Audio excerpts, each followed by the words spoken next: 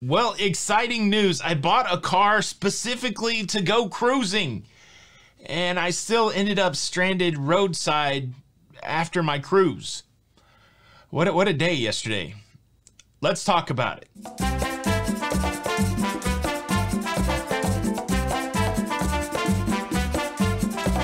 Hey, what's up, everybody? Welcome back to Lido, Loca. I'm your host, Tony, here with a story time. How about that? We'll save some cruise news for tomorrow, and we'll just do this story. And look, I was hoping it wasn't going to be a story, but as things often turn out in my life, it is a story. But welcome. It is Monday, the 24th of January, and let me interject this. I was going to do this show outside by the pool since it's not a news show, but it's 34 degrees in Florida. And that's too dang cold. I know some people say, I live in Antarctica, it's negative 80. I moved to Florida to be in the heat, okay? I don't care where you live, where it's cold. You live in a cold place. I do not live in a cold place. I mean, I do care if you're cold. Don't be cold, be safe. But still, it is too cold for my thin blood and my thin short pants. There was a light frost on the ground this morning. A light frost. It's all good. It's all good. Did I mention I was on a cruise last week? I just got off a week on the Harmony of the Seas, and it was fan-freaking-tastic. I had a great time, and if you tracked along with it at all, you may have picked up on the nuance that I broke one of my cruise rules. I always travel to the cruise city the night before the cruise in case anything goes wrong. That way I've got a little bit of a time buffer so I don't miss my cruise. Also, if you've been with us for a while, and I know we have a lot of new people, welcome to the new people. We worked really hard to make sure that we didn't have any car notes anymore. We paid off our cars. We did what we had to do, and then we were down to one car during the pandemic. And so the one car that we have is a car that we've had for close to 10 years, 180,000 miles. We're happy to drive it around our little town, drive it to Tampa, but we don't go much further than that. One time we did take it to Orlando, and it straight up broke down on the way to Orlando. We took that as a sign as just drive the car around town, and if you want to go on a cruise, maybe rent a car. Well, we've been saving, right? We've been saving month after month after month, and we finally got to the place where we could spend a little bit of money on a used car. We were looking for a used car that had some low mileage, and this was the time to pull the trigger for this cruise, to come up with a new car, to not rent a car to go cruising, but to get a new car, a used car, to go cruising. And so we went to Carmax down there in Tampa, and we met a guy named Lee. And Lee was a helpful gentleman, and he was a cruiser. So the stars were certainly aligning during this car purchase experience. And let me tell you, that's the first time I'd ever shopped for a car at Carmax. I like it. The cars do cost a little more because there's this haggle-free thing going on there where they don't, haggle about the price. But you go there and they have a huge car lot full of cars, and they don't even walk around with you. They're like, go out there, the cars are unlocked, sit in them, feel it out, and then when you find one, come back and talk to us. That was pretty cool because right now, one of the big things that I'm looking for in a car is a car that has enough room for me as a big guy. And I've been reading online, finding out dimensions for hip width and stuff like that. And I'd settled on the Kia Soul. It's a boxy looking car. It's a little nerdy looking car, but I knew it had good hip width, and I knew it was fairly reliable, good gas mileage, and wasn't going to be too expensive in the used car space. And so amazingly, I found a Kia Soul from 2020 that only had 6,600 and something miles, not even 7,000 miles, and the price was really reasonable. We looked up the pricing, and boom, we decided to pull the trigger, and we bought ourselves a newish used car, and with only under 7,000 miles, almost a real new car. Like, it's very close to being a brand new car, and we got it for a great price.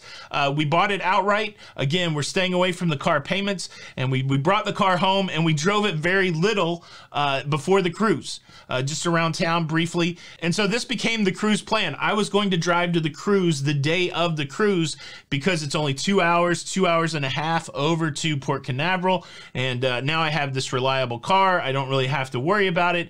It's going to be fine. fine. I'm not going to have any trouble with my cruise. And that turned out to be true. And also a big shout out to locafam members and friends of ours, Peg and Artie. They allowed me to park the car at their house. They live in Cocoa. They allowed me to park the car in their house, so I didn't have any crazy parking fees. It's stacking up to be a great story. I drove over there. Now, one of the features I really like about this car is it had Apple Play. I know it's like, I want a good stereo, I want good gas mileage, and I just want a car that runs. I don't need any frills, and that's exactly what I had in the Kia. It was black on black. Here's the picture of it. And I drove over last Sunday, and no problems. Drove over, I parked over at Peg and Artie's and went cruising. It was beautiful. The story takes a twist, though, yesterday as I start to make my way home. So I get off the cruise ship at 6:30. I make it to my car by 7. I'm in the car. I found a coffee spot, and then I'm on the road, and I'm supposed to be home by like 9:15, something like that. And everything was going good on the way home until I got to be about, I don't know, 40 miles away from the house. And then the car started doing something weird. It started going like this. Zhizhi, zhizhi, zhizhi. And I scanned the instruments there, and I saw the RPMs were going like this. Zhizhi, zhizhi. And I thought that was weird. And then I roll up to a stoplight and stop. And it's one of those cars that shuts off when you stop it. And so there I am, stopped at the stoplight. The engine is off. The light turns green, and the car kicks back on as I release the brake. And then I step on the gas, and the engine just revs. And the car goes nowhere. I'm in the middle of an intersection, just I throw on my hazards real quick. People are coming around me, and then all of a sudden it kicks in, and the car it takes off. But then as I go down the road a little bit, it will not accelerate. So I pull off into like a Dollar General. Fortunately, I was able to pull off the road. The car stopped working. So again, I bought the car with 6,600 miles. At this time, the odometer had just turned over to 7,000 miles. So I've driven the car 400 miles, and it does not work anymore. It was stressful, just to say the least. It was stressful because I could not comprehend in my mind how I went and bought a fairly new car that seemingly should have no troubles at all, that was now stuck on the side of the road. I'm stuck, stranded. Now I got the roadside assist from Geico. I got some form of AAA. So I get on the Geico app. Boop, boop, boop, boop. I'm gonna have them tow the car to my house. Then I call Jenny on the phone, and she comes and gets me. It takes Jenny about 40 minutes to get to where I'm at. It takes the tow truck an hour and a half to get where I'm at. And yeah, I was supposed to be home at 9:30ish. I think I got home at 11:30. We had a quick lunch. I jumped on and did the cruise news. But during this whole process, we're trying to figure out what to do. And look, let me take a moment right here to say something about that video. I put the craps video up yesterday. I finished it up on Saturday night. I put it up for Sunday so that I would have a video up, and I knew that not everybody would watch it, and certainly that turned out to be true. As I watched that video progress, in the car on the way home, I realized that that video wasn't for everybody, and I felt like I'd underserved the audience. And as soon as I got home, I wanted to make a cruise news video so that more people would have something to watch, that the people that weren't into craps wouldn't be left out yesterday. That's what I did. So I sat down right away before we figured out the rest of the day, and I made that what I thought was a pretty good high energy video. And as I worked through the comments during the first hour, like I do, so many great comments, so many people responding positively, but there was like a few reoccurring comments that kind of took me off guard. So I thought it'd be worth mentioning it because I just don't understand how people are thinking right now. But the comments like this: "Hey Tony, you're off the cruise, you can take off your vaccine bracelet. Hey Tony, are you so into your vaccine bracelet that you're gonna wear it all the time?" Yeah, don't offer up a comment about the subject of the video. Just get uptight about the vaccine bracelet. Hopefully through this video you're getting a sense of what was going on in my world yesterday. I tell you what, vaccine bracelet was the last thing coming to mind as I sat down to make a high energy video. Look, I took it off, so everybody that's uptight about the vaccine bracelet, it's gone. It's gone. Don't be strung so tight, guys. Like, enjoy the content. And so after the tow truck picks up the car at the Dollar General, Jenny and I have this 40-minute ride home, and really you can imagine what the conversation is. It's disbelief, really. It's disbelief that this car, which is a seemingly new car, which should have removed all of the challenges of driving back and forth to the cruise port, left me stranded on the side of the road. And certainly life is imperfect, machines are imperfect, all that that comes to mind, but statistically, that car should not have broken. And so we're trying to figure out what to do. Do we get the car repaired?